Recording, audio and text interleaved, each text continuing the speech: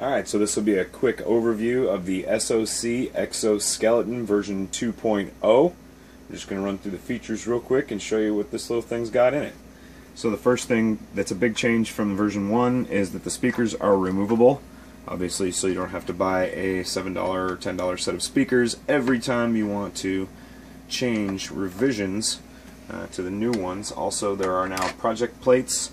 There are 2 project plates, so you can actually put in, say, a Raspberry Pi Zero and an Arduino project, something along those lines, and those just kind of clip into place. And then you have your SoC socket of choice over here, where this one is using an Odroid XU4. You can also use the Odroid C2. You can also use the Raspberry Pi 2, the Raspberry Pi 3. Pretty sure it'll fit the Raspberry Pi original model. The screw holes should all be basically the same. It also fits the upboard. The first model, the new model that's coming out, is significantly larger than the Raspberry Pi, so far it will not fit. I may put something together for that in the future.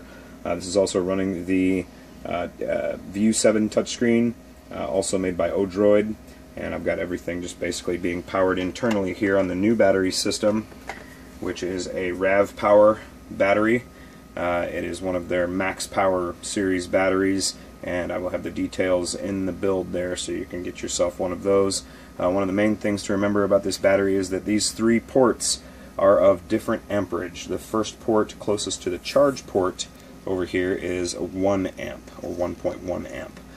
The second port in the middle here is a 2.1 amp, and this final port on the end is a 2.4 amp. And this is a 26,800 milliamp hour battery. That 2.4 amp gives us enough power to both power our SoC, and then the 2.1 powers our screen. The 1.1 is powering our speakers. Average battery life on here is anywhere between 6 to 9 hours.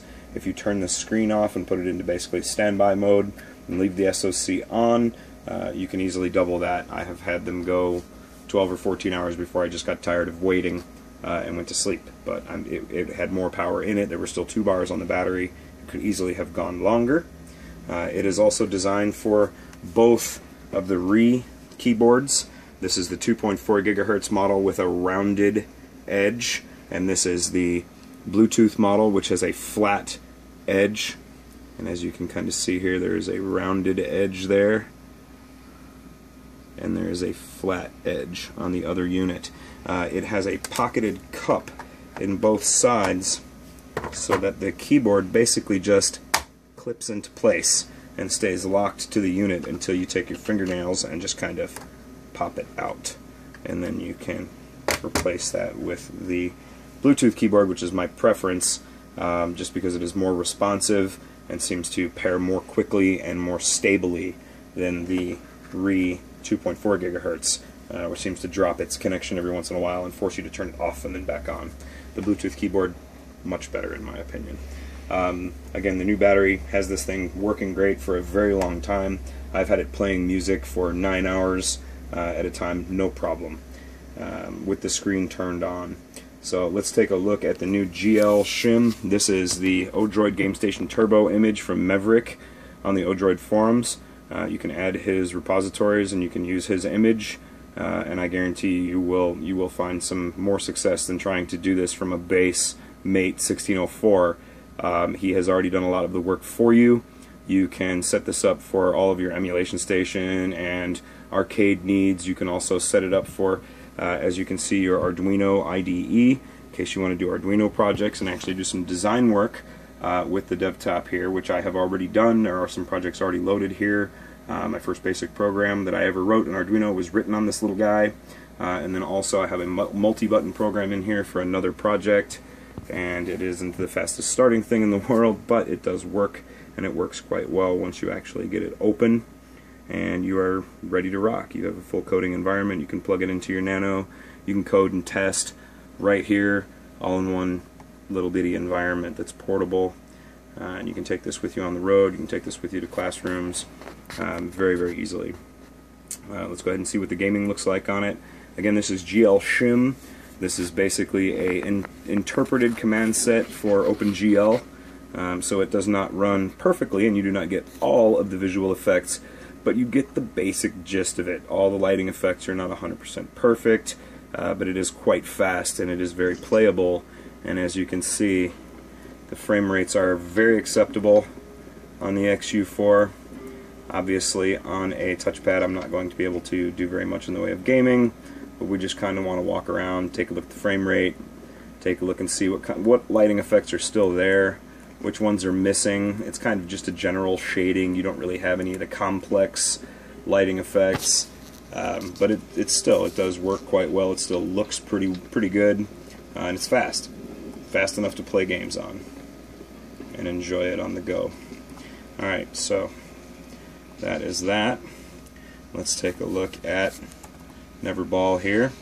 This is another GLShim game that has been basically interpreted, and you will notice when we pick up the coins, the coin animation is missing.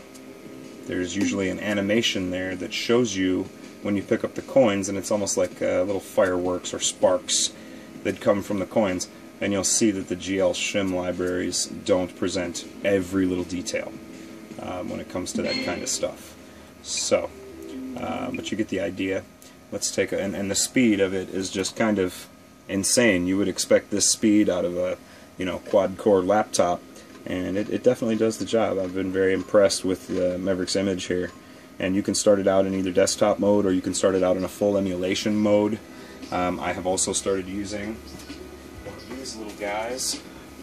This is a 8-bit do, and I got this off of Amazon. This is a Bluetooth controller that you can actually store inside your unit and just take it with you on the go, so that you have a Bluetooth controller to link up to the unit. I don't actually have it linked up now, but we'll go ahead and show you this game as well, just to give you a better idea of some of the effects it can simulate. You'll notice the fire effect, as this game was kind of written for the GLShim, works very well, and it leaves the trails and the smoke and whatnot, and it looks pretty good. It's very fast, very fluid. We've got to be getting over 60 on pretty much most of these games, I would have to say. They definitely get it done. And the Odroid SoC here does a very good job of staying cool. There's not a very high temperature going on here, and again, we can run this thing for hours and hours and hours, and I have even managed to find a way to shim Clementine so that once you open Clementine in GLShim, of course it throws an error in display, but it does actually open it, and then once you get it open, we can show you what the visualizations look like. So we've got some music going now. And this was working perfect before, and of course it's not going to work for me now. But you get the idea. We've got our visualization equalizer down here, visualization for the equalizer. But very responsive. Audio is very nice. It goes up really high. We can actually crank the audio. You'll see when I hit the function key that the audio is way down low. We had it barely turned up. YouTube and every bit of flash is working in this build. I definitely recommend checking out Meveric's latest build and printing yourself out one of these little SoC DevTops. It's pretty cool. Thank you.